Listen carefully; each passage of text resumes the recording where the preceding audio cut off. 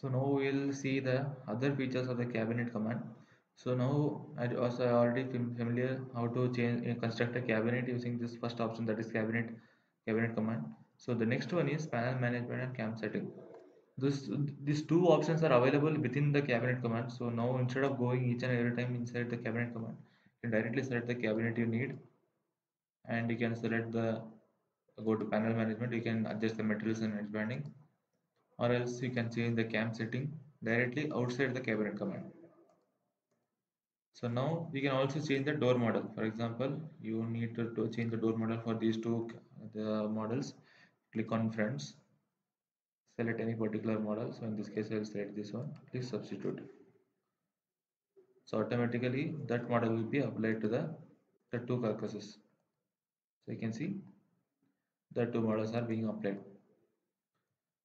The same way you can also change the handles by selecting the cabinets. You go to handles, you select the model you need. In this case, I will select any simple model. Okay, it's a different model. I'll take a knob. Okay, now substitute.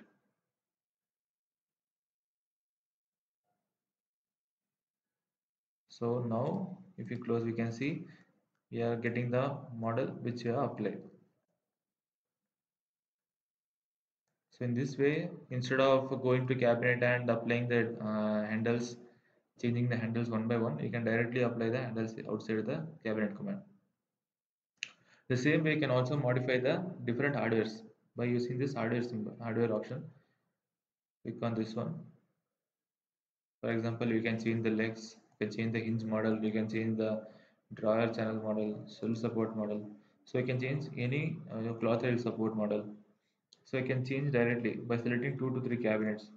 So by through this you are saving the time. Instead of changing one by one, you are changing at a time. And I already explained this option, that is applying preference. So you can select multiple cabinets. You can select the rule you need.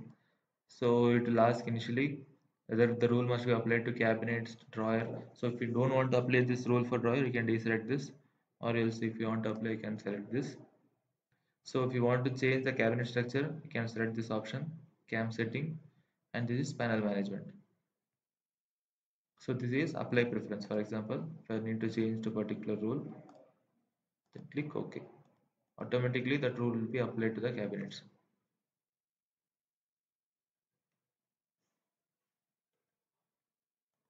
So the door opening, everything was changed. So we are getting the changes here. So the next one is complements. So to explain this one, I'll just copy 2 to 3 cabinets from this point to this point, and again I'll make another copy again from this point to. So now I have 3 cabinets. I want to put a countertop of 40 mm thickness, or any thickness you need. For example, if you need 40 mm thickness, you go to complements. So before that, select these 3 cabinets, go to complements, click enable, click OK. So you are getting 40 mm thickness countertop on these 3 cabinets. So like this, you will be able to add the countertop for the base cabinets. And we also have the option for management and drawer guides. For example, you upload the drawer guides here. You need to check the model numbers and the depth. You can directly check it here in the management of drawer guides.